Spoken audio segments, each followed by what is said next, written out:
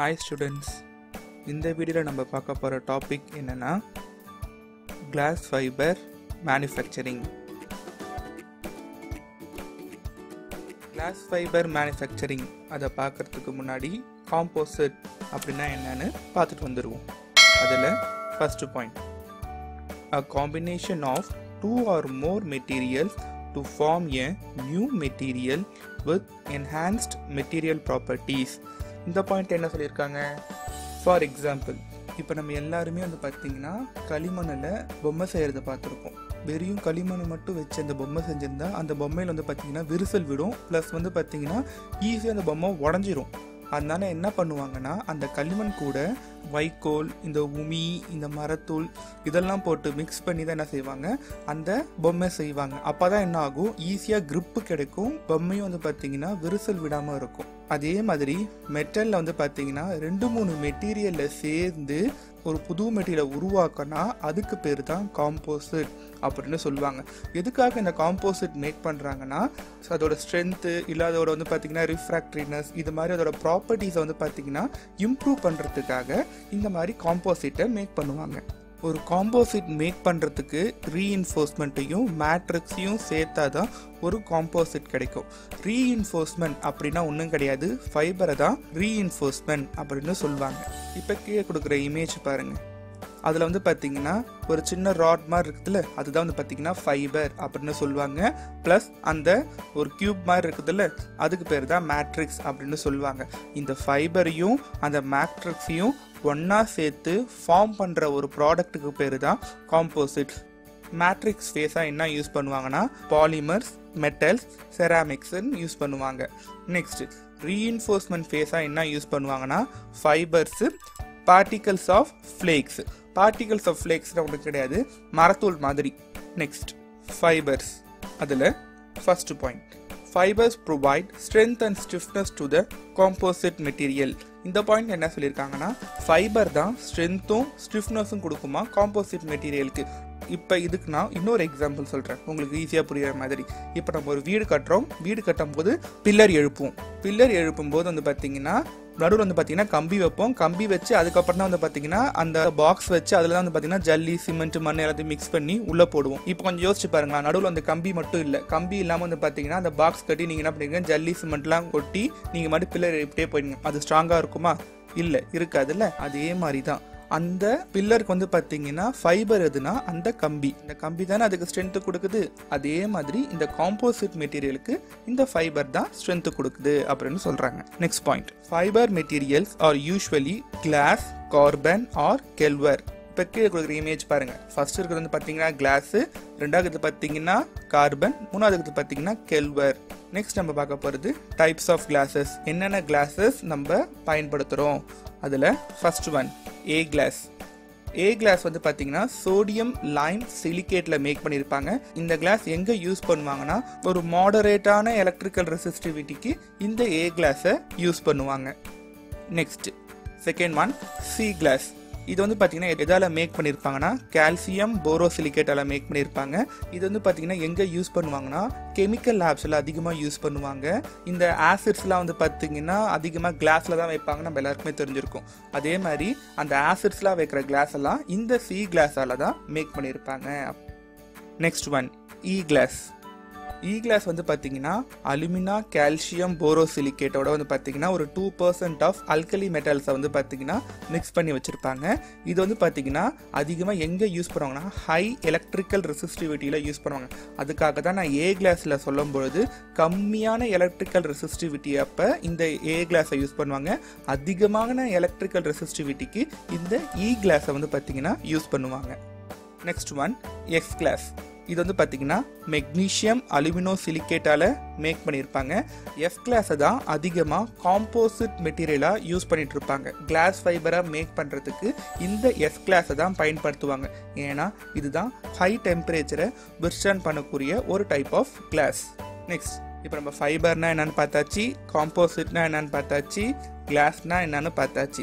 இப்போ நம்ம பார்க்க போகிறது கிளாஸ் ஃபைபர் மேனுஃபேக்சரிங். ஒரு கிளாஸ் ஃபைபரை எப்படி மேனுஃபேக்சரிங் பண்ணலான்னு சொல்லி இனிமேட் நம்ம பார்ப்போம். அதில் First point, glass fiber manufacturing is the high temperature conversion of various raw materials into a homogeneous melt. இந்த பாயிண்ட் என்ன சொல்லியிருக்காங்கன்னா, நம்மளுக்கு தேவையான கிளாஸ் ஃபைபரை மேக் பண்ணக்கூடிய ரா மெட்டீரியல்ஸை எல்லாத்தையுமே இந்த ஃபர்னஸில் போட்டு ஹை டெம்பரேச்சருக்கு ஹீட் பண்ணுவாங்க. ஹீட் பண்ணும்பொழுது அது எல்லாமே ஒன்றா மிக்ஸ் ஆகி ஒரு மோல்டன் மெட்டலாக மாறும். இப்போ அந்த பிக்சரில் காமிச்சிருக்காங்க பாருங்க, அது மாதிரி மாறும் அப்படின்னு சொல்லி இந்த பாயிண்ட்ல சொல்லியிருக்காங்க.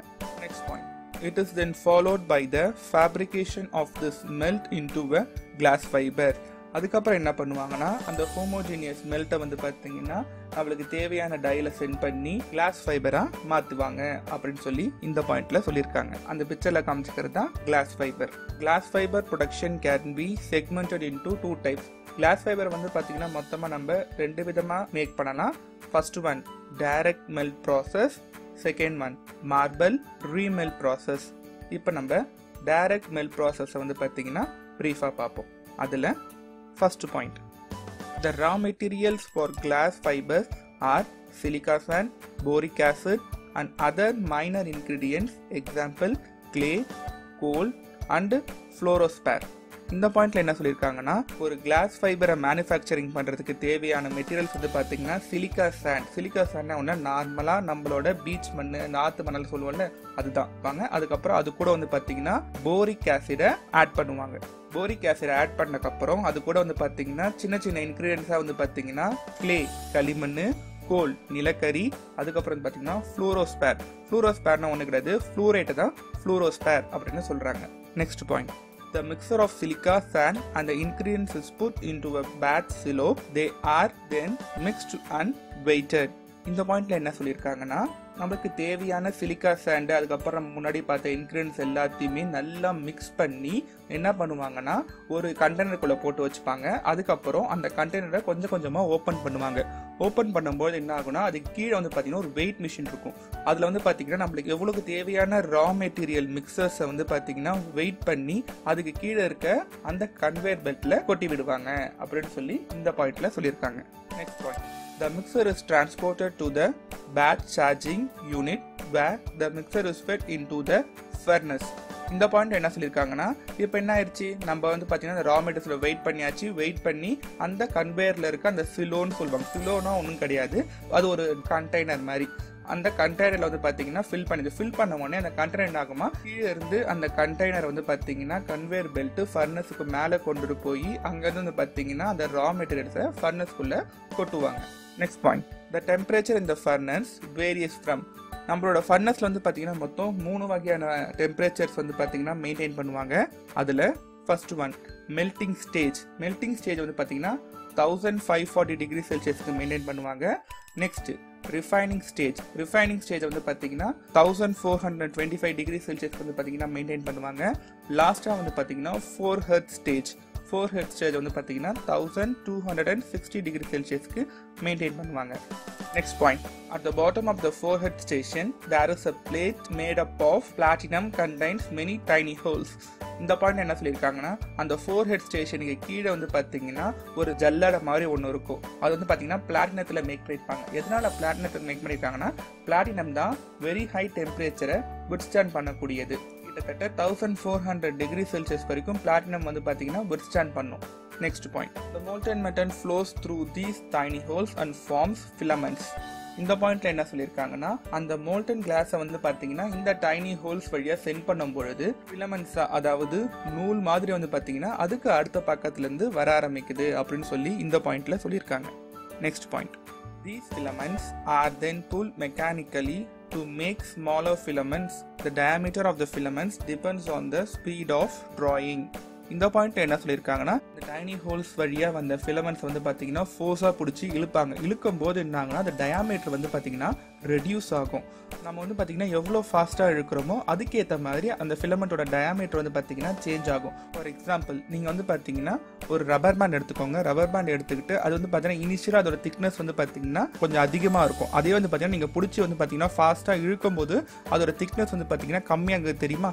அதே மாதிரி என்ன பண்ணுவாங்க, இந்த ஃபிலமெண்ட் வந்து பார்த்தீங்கன்னா ஒரு குறிப்பிட்ட ஃபோர்ஸ் கொடுத்து நம்ம இழுக்கும் போது அதோட டயாமீட்டர் வந்து பார்த்தீங்கன்னா ரெடியூஸ் ஆகும். இது மாதிரி வந்து பார்த்தீங்கன்னா நம்ம அந்த ஃபிலமெண்ட்டை பிடிச்சி இழுக்கும் தெரியுமா, அதுக்கு பேர் தான் டிராயிங் அப்படின்னு சொல்லுவாங்க. Next point, a chemical called sizing is applied on the surface of fiber at this stage. இந்த பாயிண்ட் என்ன சொல்லியிருக்காங்கன்னா, சைசிங்னு ஒரு கெமிக்கல் வந்து பார்த்தீங்கன்னா இந்த ஸ்டேஜில் தான் அந்த ஃபைபர் மேலே அப்ளை பண்ணுவாங்க. Next point, the sizing is used to reduce the friction between the fibers to prevent breakage. இந்த பாயிண்ட்ல என்ன சொல்லியிருக்காங்கன்னா, இந்த சைசிங் எதுக்காக வந்து பார்த்தீங்கன்னா இந்த ஃபைபர்ஸ் மேலே அப்ளை பண்ணுறாங்கன்னா, இப்போ வந்து பார்த்தீங்கன்னா அந்த ஃபைபர் வந்து பார்த்தீங்கன்னா பிடிச்சி நம்ம ஃபோர்ஸ்க்கு இழுத்துட்டு இருக்கோம். இழுக்கும் பொழுது அது வந்து பார்த்தீங்கன்னா எப்போ வேணால் பிரேக் ஆகிறதுக்கான சான்ஸ் இருக்கு.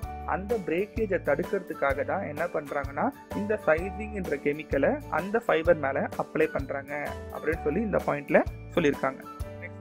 A finish can also be applied to the fiber. Finish is a type of chemical used to protect the surface of the fibers. இந்த பாயிண்ட்ல என்ன சொல்லியிருக்காங்கன்னா, ஃபினிஷ்ன்ற இன்னொரு கெமிக்கலும் வந்து பார்த்தீங்கன்னா இந்த ஃபைபர் மேலே அப்ளை பண்ணுறாங்கன்னா, இந்த ஃபினிஷ்ன்ற கெமிக்கலை எதுக்காக அப்ளை பண்ணுறாங்கன்னா அந்த ஃபைபரை வந்து பார்த்தீங்கன்னா ப்ரொடெக்ட் பண்ணுறதுக்காக இந்த ஃபைபர் மேலே அப்ளை பண்ணுறாங்க அப்படின்னு சொல்லியிருக்காங்க. Next point, finish provide good bonding with the matrix material when the composite is made. இந்த பாயிண்ட்ல என்ன சொல்லியிருக்காங்கன்னா, இந்த ஃபினிஷ்ன்ற கெமிக்கலை வந்து பார்த்தீங்கன்னா எதுக்காக இந்த ஃபைபர் மேலே அப்ளை பண்ணுறாங்கன்னா, ஒரு காம்போசிட் மெட்டீரியலை மேக் பண்ணும்பொழுது அந்த மேட்ரிக்ஸ் எலமெண்ட் கூட நல்ல ஒரு பாண்டிங்கை ஏற்படுறதுக்காக தான் இந்த ஃபினிஷ் கெமிக்கலை இந்த ஃபைபர் மேலே அப்ளை பண்ணுறாங்க. Next point, many filaments are bundled together to form tows or strands. இந்த பாயிண்ட்ல என்ன சொல்லியிருக்காங்கன்னா, இதுக்கப்புறம் எல்லா கெமிக்கல்ஸும் அப்ளை பண்ணக்கப்புறம் அது என்ன பண்ணுவாங்கன்னா ஒரு ட்ரம்ல வந்து பார்த்தீங்கன்னா நல்லா வந்து பார்த்தீங்கன்னா நம்ம வீட்டு நூல் சுற்றுவோம்ல அதே மாதிரி என்ன பண்ணுவாங்க இந்த ஃபிலமெண்ட்ஸ் வந்து பார்த்தீங்கன்னா ஒரு ட்ரம்ல வந்து பார்த்தீங்கன்னா வவுண்ட் பண்ணுவாங்க அப்படின்னு சொல்லி இந்த பாயிண்ட்ல சொல்லியிருக்காங்க.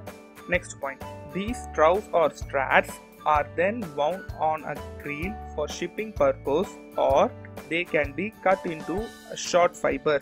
இந்த பாயிண்ட் என்ன சொல்லியிருக்காங்கன்னா, இப்போ நம்ம அந்த ட்ரம்ல வந்து பார்த்தீங்கன்னா பவுண்ட் பண்ணியாச்சு. பவுண்ட் பண்ணக்கப்புறம் அதை என்ன பண்ணுவாங்கன்னா நமக்கு தேவையான க்ரீலாம் ஒன்றும் கிடையாது. அந்த நூல் கண்டுக்குள்ள வந்து பார்த்தீங்கன்னா ஒரு உட்டன்லையோ இல்லை வந்து பார்த்தீங்கன்னா ஒரு பேப்பர்லையோ இருக்கும் தெரியுமா, அதான் க்ரீல்னு சொல்லுவாங்க. அதில் என்ன பண்ணுவாங்க பவுண்ட் பண்ணுவாங்க. பவுண்ட் பண்ணி ஷிப்பிங் பர்பஸ்க்காகவோ இல்லை வந்து பார்த்தீங்கன்னா சின்ன சின்ன ஃபைபர்ஸாக மாற்றுறதுக்காகவோ சுற்றி வைப்பாங்க அப்படின்னு சொல்லி இந்த பாயிண்ட்ல சொல்லியிருக்காங்க. இது வரைக்கும் வந்து பார்த்தீங்கன்னா நம்ம டைரக்ட் மெல்ட் ப்ராசஸ் பார்த்தோம். நெக்ஸ்ட் நம்ம பார்க்க போகிறது மார்பிள் ரீமெல்ட் ப்ராசஸ். ரெண்டுத்துக்கும் அவ்வளோவும் பெரிய டிஃப்ரென்ஸ் கிடையாது. அந்த ஃபர்னஸ் வரைக்கும் வந்து பார்த்தீங்கன்னா எல்லாத்துக்கும் ஒரே மாதிரி தான் இருக்கும். அதுக்கப்புறம் ஒரு சின்ன ப்ராசஸ் மட்டும் இது வந்து பார்த்தீங்கன்னா ஒரு எக்ஸ்ட்ரா வரும். அது என்னன்னு சொல்லி இப்போ ப்ரீஃபாக பார்ப்போம். அதில் first point, in this process the molten metal process through a forehead where it is drawn off, shed into cloth and formed into marble by roll forming. இந்த பாயிண்ட் என்ன சொல்லியிருக்காங்கன்னா, டைரக்ட் மெல்ட் ப்ராசஸ் என்ன பண்ணியிருந்தோம் அந்த ஃபோர்ஹெட்ல இருந்து அந்த platinum மூலியமா டைரக்டா என்ன பண்றோம் நம்ம ஃபிலமெண்டா மேக் பண்ணிக்கிட்டோம். ஆனா இதுல என்ன பண்ணுவாங்கன்னா அந்த பிளாட்டினம் எடுத்துட்டு அதுல இருந்து என்ன பண்ணுவாங்கன்னா ஒரு சின்ன கீழே பார்த்தீங்கன்னா ஒரு ரோலர் மாதிரி 2 ரோலர் மாதிரி வச்சிருப்பாங்க. அதுல வந்து பாத்தீங்கன்னா மோல்டன் மெட்டல் வந்து பாத்தீங்கன்னா விடும்பொழுது அது என்ன ஆகுனா பாலா, அதாவது பாத்தீங்கன்னா நம்மளோட மார்பிள் மாதிரி, ஃபார் எக்ஸாம்பிள் கோலிகுண்டு மாதிரி வந்து பாத்தீங்கன்னா பால்ஸா ஃபார்ம் பண்ணுவாங்க அப்படின்னு சொல்லி இந்த பாயிண்ட்ல சொல்லியிருக்காங்க. Next point, the marbles are then stress relieved in annealing ovens and it's cooled. இந்த பாயிண்ட்ல என்ன சொல்லியிருக்காங்கன்னா, இப்போ அந்த மார்பிள் வந்து பாத்தீங்கன்னா கொஞ்சம் வீக்கா இருக்கு. அதை என்ன பண்ணுவாங்கன்னா லைட்டா என்ன பாத்தீங்கன்னா ஒரு அவன்ல வச்சு ஹீட் பண்ணுவாங்க. ஹீட் பண்ணிட்டு அதுக்கப்புறம் பாத்தீங்கன்னா கூல் பண்ணும்போது இந்த மார்பிள் வந்து பாத்தீங்கன்னா கொஞ்சம் ஸ்ட்ராங்கா இருக்கும் அப்படின்னு சொல்லி இந்த பாயிண்ட்ல சொல்லியிருக்காங்க. Next point, then marbles are conveyed to storage or to the other plants for later use. இந்த பாயிண்ட் என்ன சொல்லியிருக்காங்கன்னா, இந்த மார்பிள்ஸ் வந்து பாத்தீங்கன்னா ஒன்னு ஸ்டோரேஜ்ல வந்து பாத்தீங்கன்னா சேவ் பண்ணி வச்சுப்பாங்க, அப்படி இல்லையா வந்து பாத்தீங்கன்னா வேற ஒரு கிளாஸ் மேனுஃபேக்சரிங்க்கு சென்ட் பண்ணுவாங்க. இந்த மார்பிள்ஸ் வந்து எதுக்காக மேக் பண்றாங்கன்னா, இப்போ ஒரு இண்டஸ்ட்ரீஸ்ல வந்து பாத்தீங்கன்னா ரா மெட்டீரியல்ஸ் இருக்கும். அந்த ரா மெட்டீரியல்ஸ் வந்து பாத்தீங்கன்னா இந்த மார்பிளா மாத்தி வேற ஒரு இண்டஸ்ட்ரி கிடைப்பாங்க. அந்த இண்டஸ்ட்ரி என்ன பண்ணுவாங்கன்னா மார்பிள்ஸை மறுபடியும் ரீமெல்ட் பண்ணி மறுபடியும் என்ன பண்ணுவாங்க அந்த ஃபிலமெண்ட் மேக்கிங் ப்ராசஸ்ல இருந்து அவங்க பார்க்க ஆரம்பிச்சிருவாங்க. இது வந்து பாத்தீங்கன்னா இன்னொரு process of class fibre manufacturing. Next advantages. அதில் first point, light weight but very strong. இந்த கிளாஸ் ஃபைபர்ஸ் எல்லாம் வந்து பார்த்தீங்கன்னா கண்டிப்பாக வந்து பார்த்தீங்கன்னா லைட் வெயிட்டாக தான் இருக்கும், ஆனால் வந்து பார்த்தீங்கன்னா ரொம்ப ஸ்ட்ராங்காக இருக்கும் அப்படின்னு சொல்லி இந்த பாயிண்ட்ல சொல்லியிருக்காங்க. Next point, when it is coupled with plastic material to resist corrosion. Plastic material அப்படின்னா கொரோஷன் வருது அப்படின்னு சொல்லி இங்கே கேட்கலாம். இப்போ நீங்கள் ஒரு வீட்டில் வந்து பார்த்தீங்கன்னா ஒரு புதுசாக டப் வாங்கும் பொழுது அது வாங்கும்போது ஒரு கலரில் இருக்கும். அதுவே வந்து பார்த்தீங்கன்னா நீங்கள் யூஸ் பண்ண அந்த கலர் வந்து பார்த்தீங்கன்னா ரெடியூஸ் ஆகிட்டே போகும். ப்ளஸ் வந்து பார்த்தீங்கன்னா அது அங்கே இங்கே வந்து பார்த்தீங்கன்னா ஈஸியாக உடையிற மாதிரி வந்து பார்த்தீங்கன்னா மாறுது தெரியுமா? அதுதான் பிளாஸ்டிக் கரோட் ஆகிறது அப்படின்னு சொல்லுவாங்க. இப்போ நம்ம இந்த பிளாஸ்டிக்கோட இந்த கிளாஸ் ஃபைபர்ஸை நம்ம சேர்த்து நம்ம மேனுஃபேக்சரிங் பண்ணால் அந்த கரோஷனை தடுக்கலாம் அப்படின்னு சொல்லி இந்த பாயிண்ட்ல சொல்லியிருக்காங்க. Next disadvantages. அதில் first point, it must use only below 200 degree Celsius temperature. இதில் என்ன சொல்லியிருக்காங்கன்னா இந்த கிளாஸ் ஃபைபர்ஸ் வந்து பார்த்தீங்கன்னா நான் 200 டிகிரி செல்சியஸுக்கு கீழே வரைக்கும் யூஸ் பண்ண முடியும், அதுக்கு மேலே வந்து பார்த்தீங்கன்னா யூஸ் பண்ண முடியாது அப்படின்னு சொல்லியிருக்காங்க. Next point, applications. அதில் first point, glass fiber is used as thermal insulating materials. glass fiber வந்து பார்த்தீங்கன்னா thermal insulating material யூஸ் பண்ணுவாங்க அப்படின்னு சொல்லியிருக்காங்க. Next point, it is used in hockey sticks, automobile body, aircraft, boat hull, etc. இப்போ அந்த இமேஜில் தெளிவாக கொடுத்துருக்காங்க பாருங்க என்னென்னலாம் வந்து பார்த்தீங்கன்னா கிளாஸ் ஃபைபரில் செய்யலாம். Next drawing. இதில் வந்து பார்த்தீங்கன்னா மொத்தம் நான் 2 ப்ராசஸ்க்கான 2 டயக்ராமும் கொடுத்துருக்கேன். ஃபர்ஸ்ட் வந்து பார்த்தீங்கன்னா டைரக்ட் மெல்ட் ப்ராசஸ் கொடுத்துருக்கேன். அதுக்கப்புறம் வந்து பார்த்தீங்கன்னா மார்பிள் ரீமெல் ப்ராசஸோட டயக்ராமும் கொடுத்துருக்கேன்.